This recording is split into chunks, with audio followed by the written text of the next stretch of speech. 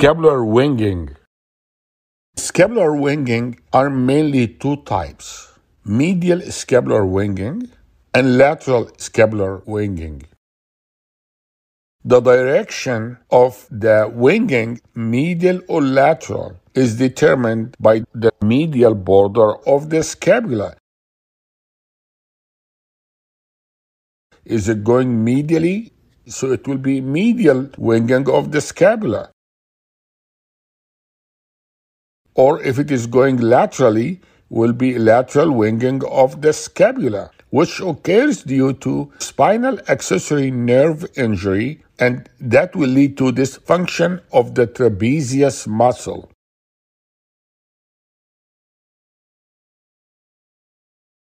The medial winging of the scapula occurs due to injury of the long thoracic nerve. The long thoracic nerve comes from C5, C6, C7. It is a long nerve, and it supplies the serratus anterior muscle.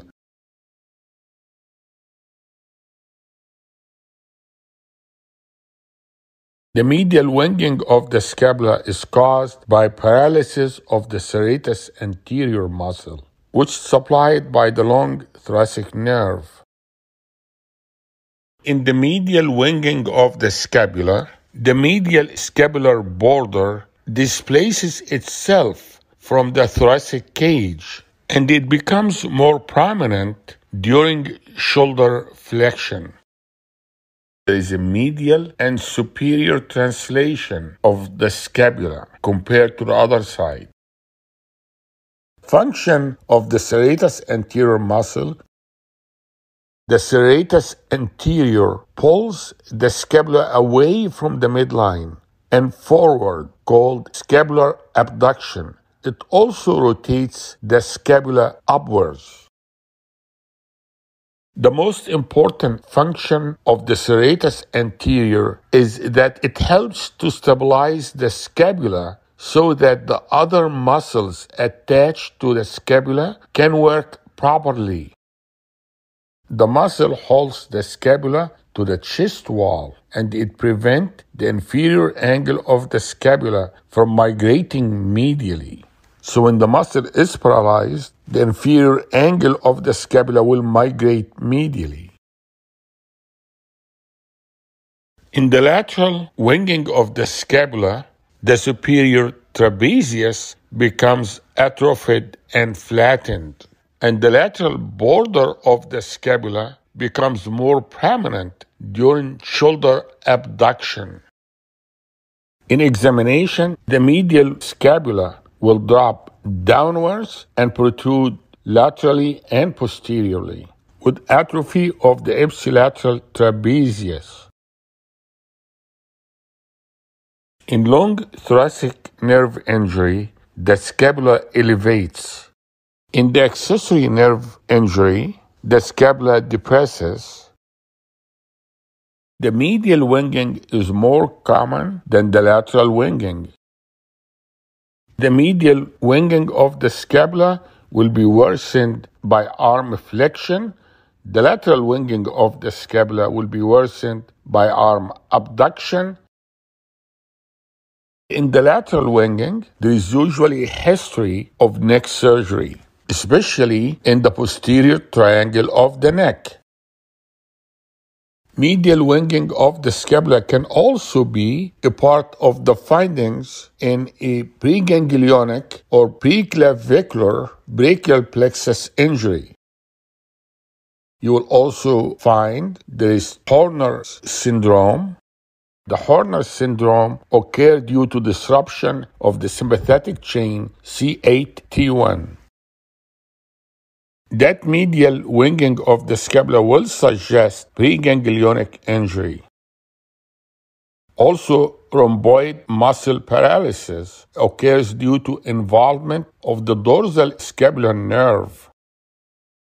Supraspinatus and infraspinatus weakness occurs due to suprascapular nerve involvement. The EMG will show loss of innervation to the paraspinal cervical muscles. which means a root problem, not a brachial plexus problem. So finding winging of the scapula is not a good thing when the patient has brachial plexus injury. It may indicate a poor prognosis. The same like Horner's syndrome. Medial winging of the scapula is checked by having the patient perform the wall push-up test for serratus anterior muscle weakness.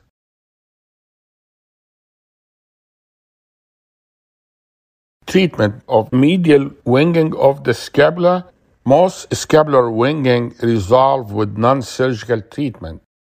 Medial winging of the scapula can be treated with observation, activity modification, and physiotherapy. Observe for a minimum of 6 months. Observe for a long period of time.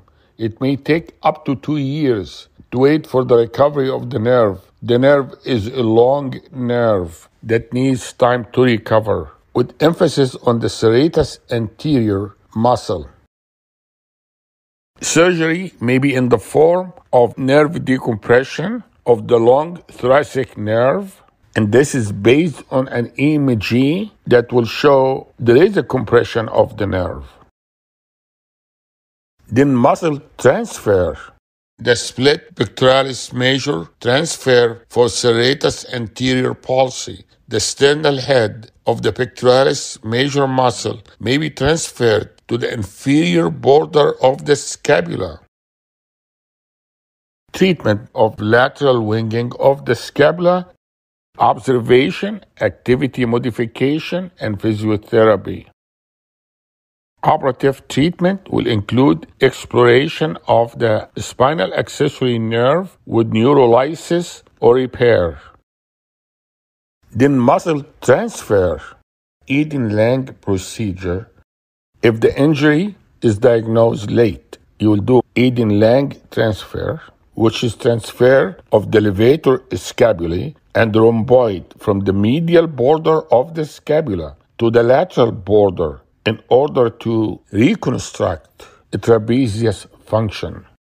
Eden-Lang procedure is shown to be a reliable procedure in restoring the range of motion and function.